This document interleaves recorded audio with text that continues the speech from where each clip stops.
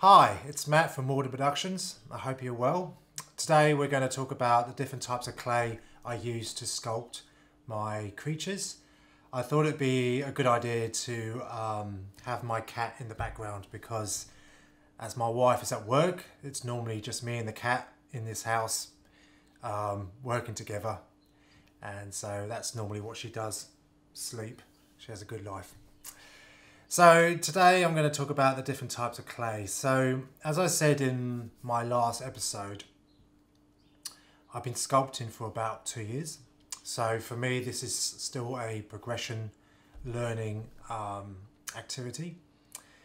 Like a lot of people, I started sculpting with air dry clay.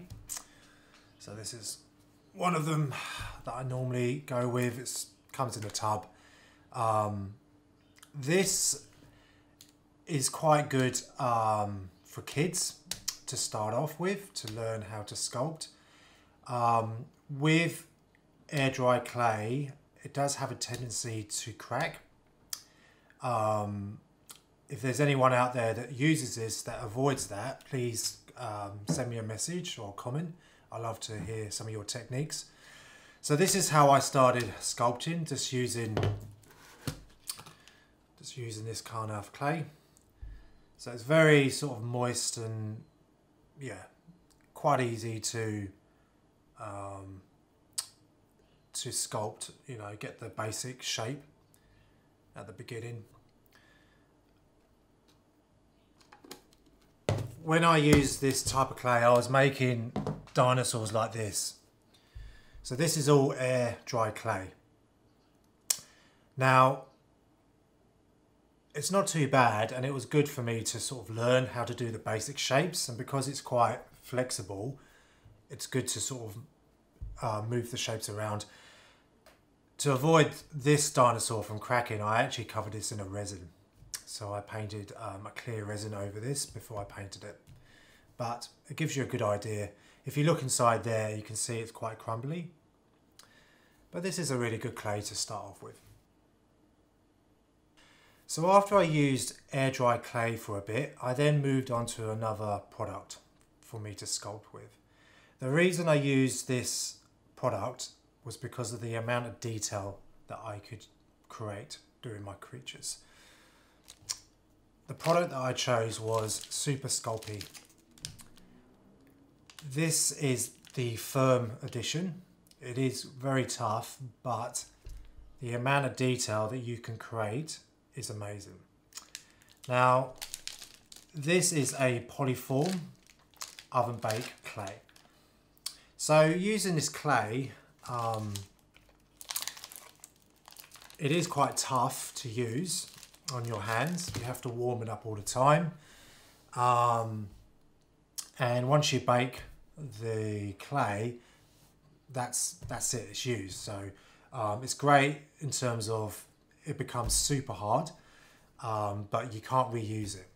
So I started looking at other products that I could use that is a bit easier on the hands to sculpt with and is also reusable.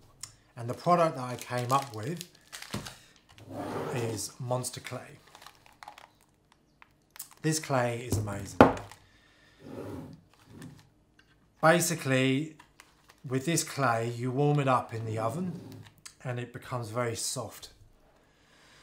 And as you're going through and sculpting your objects, the clay hardens. And as it hardens, you then start doing the fine detail. The thing to point out is that this clay is not recommended for children. The reason why, when you put this in the oven, it does become very hot. So you can actually melt this down to liquid form. So lastly, I just want to show you my progression from the last 2 years, starting off with air dry clay to Super Sculpey, and then moving forward with the Monster Clay. So as I showed you before, this was just air dry clay, using resin to harden it. It's pretty hard, but the detail, you know, it's okay, but it's minimal. And I really wanted to push forward and make really high detailed creatures for my art. This is quite a popular product that I sell these days. So this is customized T-Rexes with different costumes in a frame. So this T-Rex is sculpted from super sculpey, and then I've made a mold, and this is the plaster product finish. As you can see, that's the difference between just using air dry clay and super sculpey. So I was really happy with the progression. If you'd like to ask any question, please leave a comment below. I'd love to hear any feedback or any techniques that you may use with your sculptures. If you like this video, please subscribe below. That would be awesome. And from me and Ruby, we'll see you next time. All right, bye-bye.